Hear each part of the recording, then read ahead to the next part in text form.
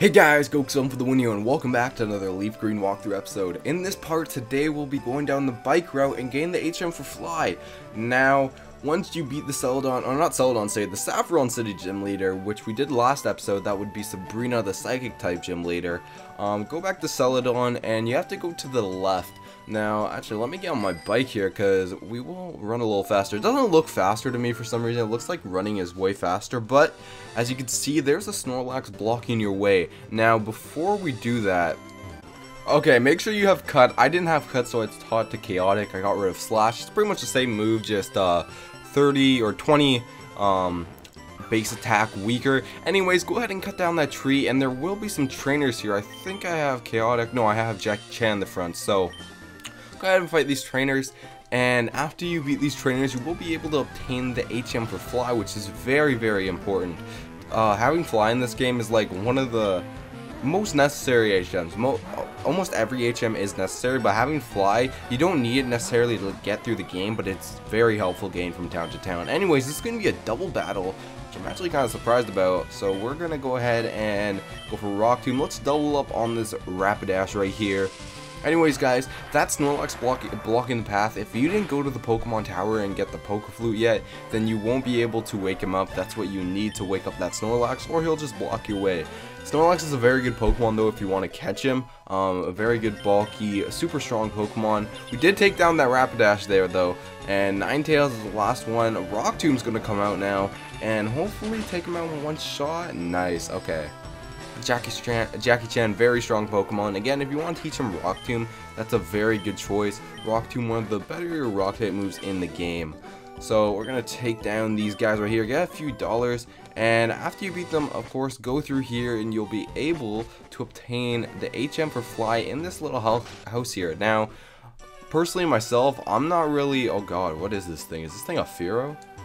Oh god, that's an ugly spray. Holy crap, it looks like a peacock.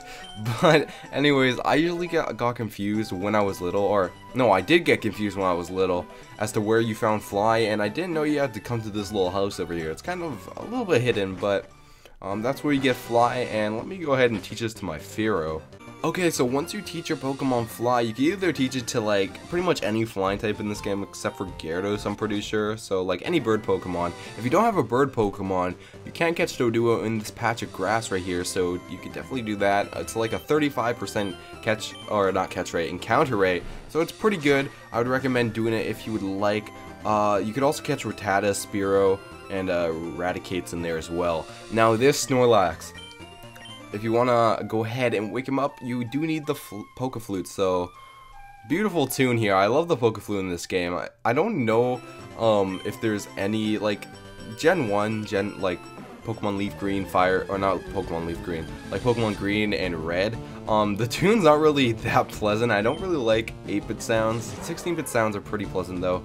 And also the X and Y Pokeflute. Now this guy will come out as level 30, and he is a decent Pokemon if you want a physical, bulky Mon.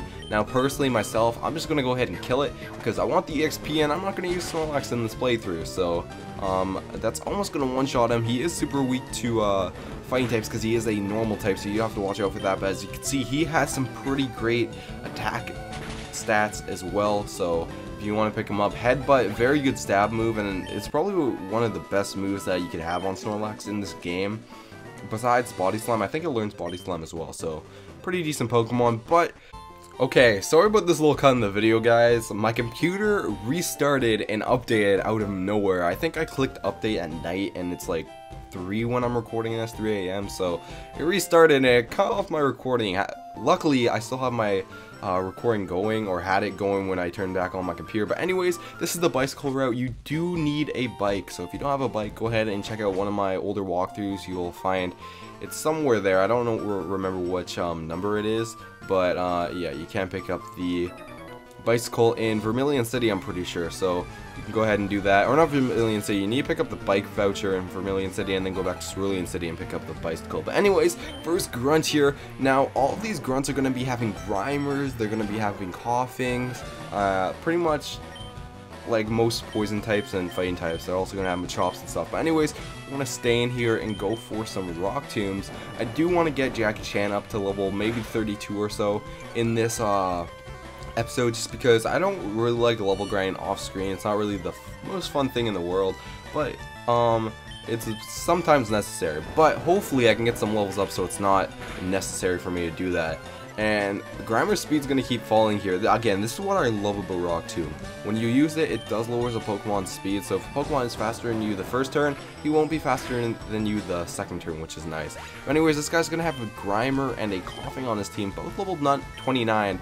And like I said before, the game is gonna get harder at this point because there's going to be a lot more. I'm going to use a bulk up here. There's going to be a lot more higher level Pokemon for you to deal with. And again, there were lower levels of Pokemon before, so it will be a little more challenging, of course. Now, Sludge is going to almost take us out there. I thought we were going to be able to live that, but we are going to get poisoned, and Jackie Chan's going to go down. Well, there goes my bulk up strategy. We're just going to get taken out. As you can see, if you don't have Pokemon over level 35 or something, you won't be able to OHKO anymore, which kind of sucks, but hopefully, my Jolteon here, level 34, will be able to OHKO this Coughing. I think we might be able to, because Coughing, super bulky Pokemon, his defense, but his special defense is not really the greatest in the world. Now, we are going to get some EXP points there, and Biker Leo, I think that's how you pronounce it, his name is going to go down. Now, there are a lot of Bikers on this route. I think I'll do one more battle, and I think I'm going to skip through the rest of them because, again, there are a lot of Bikers on this route, and I don't really feel like going through a 20-minute episode just battling Mankeys and Coughings and stuff. But anyways, we're going to stay in here with SSJ Coco because I didn't switch out into a Pokemon, and honestly, I want to get SSJ Coco to at least level 35, so probably my second choice to level up over Jackie Chan. Now, Jolteon, one of the best electric type Pokemon in the game. I will be OHKOing a lot of these Pokemon. Machop, I think, has better special defense than Mankey, so I don't know if this will OHKO exactly. If you want to have a Mankey on your team, just bear in mind that his defenses are not the greatest in the world, but his attacks, that's pretty good. So if you want to choose him over Machop, you can, but Machamp, again, one of the better choices for fighting type. So anyways, I'm going to go ahead and fight all these grunts, and I'll see you guys in a bit. Okay, so I finally took out the grunts there, or not grunts, I called them grunts before, they're bikers, not grunts. But I'm going to switch out SSJ Coco because he did go up to level 36, which is super amazing. I didn't think he would make it up to that level that quickly throughout those few battles.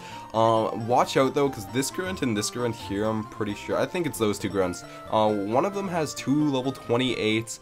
Weezings, another one has a level 33 Weezing. Now, once you beat those grunts though, come down here, and if you don't hold your D-pad, you will just automatically go down. So it's a little weird. I think it's going downhill, I'm pretty sure. But I have no idea. I don't understand why these grunts are able just to not fall over when going downhill. They're just able to go in circles. It's kind of weird, like this one right here. But anyways, we're going to get into this first battle here. In that patch of grass, though, if you guys were wondering, it's pretty much the same as the other patch of grass I showed you guys earlier. You can get Duos, Rattatas, Spearows, Raticates. Pretty plain and simple. But anyways, this guy's going to have a Mankey, so I'm going to use Dragon Rage, hopefully 2-shot him, maybe even 3-shot. Yeah, it's going to 2-shot him, nice. There are a lot of grunts, or not grunts, I keep calling them grunts for some reason. We've been fighting rocket grunts for the last, I think, 3 or so episodes, close to that. Maybe 2, no. Last episode we fought Gym Leader. The last 2 episodes, though, I'm pretty sure we fought grunts. But yeah, there's going to be a lot of bikers on this road, so watch out for that. Stock up on potions and stuff, because if you don't have potions, you will have to go back and heal, and going back up this hill is not fun at all. I do not recommend doing that whatsoever. And this guy's going to use Fairy Swipe on us. The Fairy Swipe is kind of a weird move to have on Primeape. I don't know how he would be able to swipe us with those circled hands right there. He has like boxing gloves on.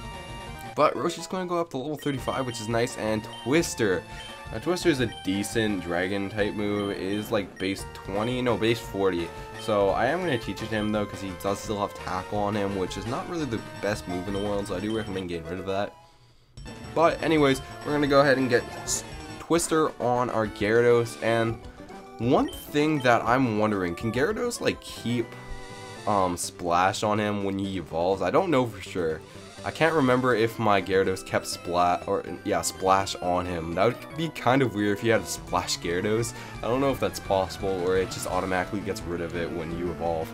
Anyways, back to the bikers right here. This guy's gonna have a Weezing. Now, I don't know what these guys have. I only knew what the guys at the beginning of the bike route had for Pokemon, so this is gonna be a surprise for me and you guys.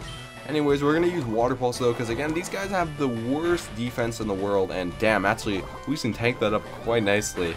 Gyarados doesn't have the best special attack in the world, so that kind of makes sense, but hopefully we can take him out. Nah, we didn't take him out in 2 shots. I was hoping for a crit, but we did get the confusion, which is nice. Hopefully he hits himself. Maybe? Nice. The RNG is in my favor this time. I usually get hit by confusion, but this time the computers are getting hit, which is definitely great. So Weezing's gonna go down there, and a decent amount of EXP. This bike route, amazing if you want to train up one of your lower level Pokemons. If you have a fighting type that you want to train up, this is why I'm not training up Jackie Chan right now, or I didn't go heal him up, is because you won't be able to get that much EXP out of the bike route for fighting type Pokemons, considering there's pretty much only poison types. There are a few fighting types here and there, but it's mostly poison types, and fighting isn't really the most effective move against poison types, so, or most effective type, not move, moves too, but yeah, I don't recommend training up your fighting types on this route. It's not really useful, and I'm actually going to go for a Dragon Rage. I want to see how much more damage this does. Weezing does have a lot of HP, so okay, it's going to 2-shot him, nice. But he is a low level, so I mean, he's not going to have the most EXP in the world, and we got Poison. That's another thing you guys should stock up on. You guys should stock up on a lot of antidotes, because you're definitely going to be struggling here with getting Poison and stuff, and personally, myself, I don't like hearing the poison sound, and I don't think you guys do either, because it's a very annoying sound to deal with in this game. That's why I like that they took it in Gen 6. Anyways, let's go ahead. Oh god, you can't press the menu. We gotta get up here. We gotta get up here to heal him up. Okay, let's go ahead, and I don't know if I actually have antidotes on me. I do have a full heal though, which is nice, so let's go ahead and use that on Roshi so he doesn't get hurt by poison anymore, and we're gonna go switch out because he is low health and he is a decently high level at this point. Okay, let's get up Chaotic to maybe, because he is a ground type, so if you have a ground type, definitely good for taking out Grimers and stuff, not Coughings and Weezings because it has Levitate. But I'm gonna try to get my Chaotic to level 40 here, and the biker's gonna have a Muck, perfect for my Chaotic, nice. Not a Weezing or anything, so Muck doesn't have, I think yeah, Levitate. He doesn't have Levitate, so that's great. I think he has Poison Touch or something, so I do have to watch out for that. And okay, in the games, that's going to be one of the most annoying things to deal with when you're fighting, I think, just Mucks. I don't know if Grimers do it, but they do minimize, which lowers your Pokemon's accuracy pretty much. It higher their evasion, the Pokemon is using minimize, which lowers the accuracy of your moves, which sucks. But hopefully we don't miss here, and hopefully it doesn't use minimize again. Use disable. Okay, nice. And it's going to miss. Are we going to hit? Cool, okay. So Muck's going to go down here, and hopefully we can get pretty close to level 38. I do want to get Chaotic leveled up fast for the next gym battle that we have. It will be a poison type gym leader, so that's something that you guys should keep in mind when you're... Ooh, it's not item? No, it's just trainer. I don't think we really have to fight him, but I'm going to go up anyways.